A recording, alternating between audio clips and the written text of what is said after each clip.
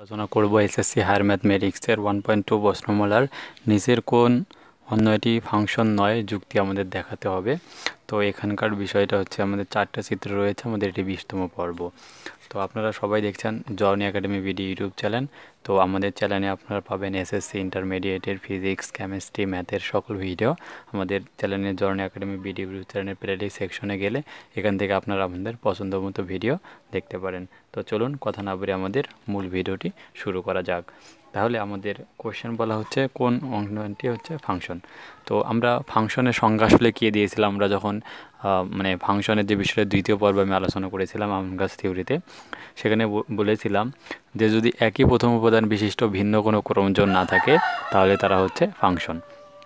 তো এই মানে উপর বেস করে আমাদের যে প্রথম চিত্রটা রয়েছে, আমরা ধরে নিচ্ছি এটা চিত্র সাপোজ এ, আমরা এ চিত্রের জন্য এখন এখানে দেখাতে চাই যে ফাংশন কি না।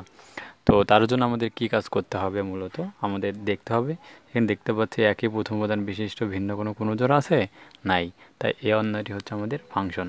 তো অবশ্যই আমাদের খাতায় লিখে মূলত বলতে হবে যে অন্যটির ফাংশন, কারণ প্রতিটি উপাদানের কমপক্ষে একটি ইমেজ পাওয়া যায় এবং একই প্রথম উপাদান বিশিষ্ট একাধিক কোনো ক্রমজোড় নাই। যেহেতু নাই, সুতরাং আমরা বলতে পারবো যে এই অন্যটি হচ্ছে ফাংশন। সুতরাং অন্যটি ফাংশন।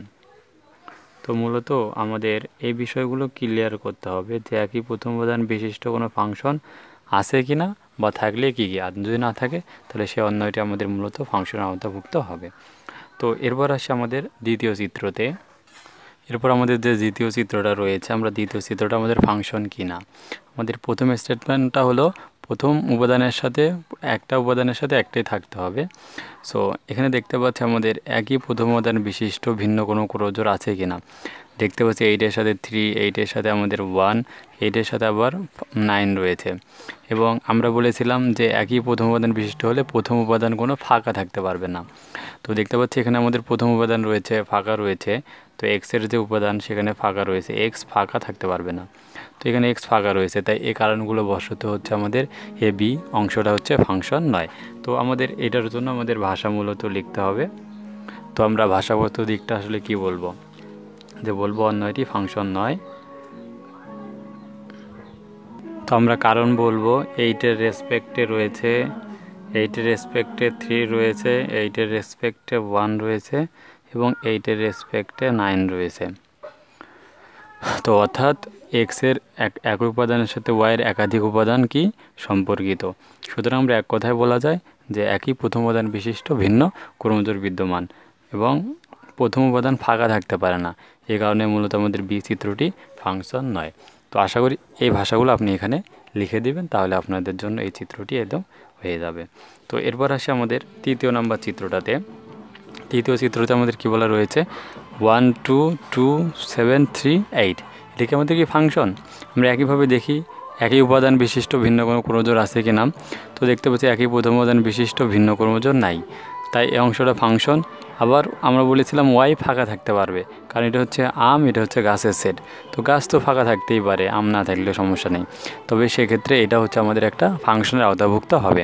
সো তৃতীয় চিত্রটা এটা হচ্ছে আমাদের একটি ফাংশন। এবার আমরা আসি লাস্ট চিত্রটার দিকে। আমরা এই লাস্ট চিত্রের মধ্যে 1 3 4 9, তো এটা আমাদের ফাংশন কিনা দেখি।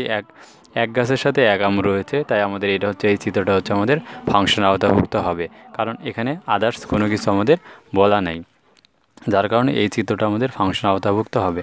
তো আশা করি এই ভাষাগত দিকগুলো আপনারা নিজেরাই লিখতে পারবেন, কারণ আমাদের মূল উদ্দেশ্য হচ্ছে ফাংশনগুলোকে চেনার উপায়। তো আমি প্রথমটা লিখে দিয়ে দেখালাম, তো আপনি এভাবে বাকিগুলো বলবেন।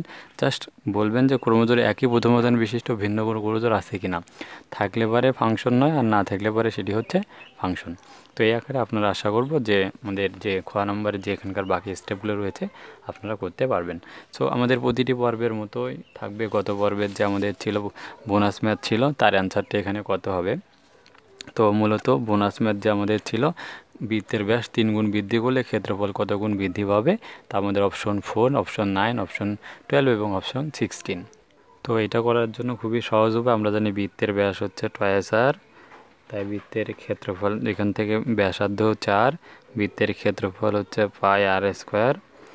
যদি ব্যাসকে দ্বিগুণ করা হয় 3 গুণ করা হয় তাহলে ব্যাস এখানে ছিল এটা 3 গুণ করলে 3 দ্বারা গুণ, তার মানে 6r। তো এত ডিভাইডেড কত আমরা বলতে পারি যে এত এর সাথে হচ্ছে আমাদের 6r। আমাদের মূলত হচ্ছে এখান থেকে যে কাজটা করতে হচ্ছে, তো এখান থেকে আমাদের ব্যাস বের করতে হবে। একে 2 দিয়ে ভাগ করলে আমরা ব্যাসার্ধ পাবো, অর্থাৎ 3r। ব্যাসার্ধ 3r হলে ক্ষেত্রফল কত হবে? ক্ষেত্রফল হচ্ছে 3 × 9 9r²। তাহলে এটা ইকুয়ালস আমরা বলতে পারি অনুপাত মাধ্যমে 9 হচ্ছে r²। তাহলে আমরা দেখতে পাচ্ছি r² এখানে পাই ক্যান্সেল আউট হলে কত বৃদ্ধি পাচ্ছে? এখানে 9 গুণ হচ্ছে, কিন্তু যেটা যদি হয় তাহলে এখানে কত গুণ বৃদ্ধি হচ্ছে? 9 গুণ। তাহলে এখান থেকে আমাদের 9 আনসার আমাদের আসবে। তো আশা করি আপনারা বুঝতে পেরেছেন। তো এর পরবর্তী পর্বের জন্য বোনাস ম্যাথটি হবে 1.0.1 ও 0.0011 এর সমষ্টি কত হবে? তো অপশনটা আপনারা বলবেন যে এটা আমাদের 29তম বিশেষ এসেছিল, এবং গত 19তম পর্বের যে ম্যাথটি ছিল এটা আমাদের 28তম বিশেষ পরীক্ষা এসেছিল। সো দেখা হচ্ছে আমাদের এর পরবর্তী 21তম পর্বে। আলোচনা করব এই দুইটা অংশ নিয়ে, আমাদের খ এবং গ যে প্রশ্ন দুটি রয়েছে এই দুটো সলিউশন করব। আশা করি আপনারা আমাদের পুরো ভিডিও যদি আমাদের সাথেই থাকবেন। সো আমাদের চ্যানেলটি যদি এখনও আপনারা সাবস্ক্রাইব করে না থাকেন, সাবস্ক্রাইব করতে পারেন পরবর্তী সবগুলো ভিডিও নোটিফিকেশন পাওয়ার জন্য।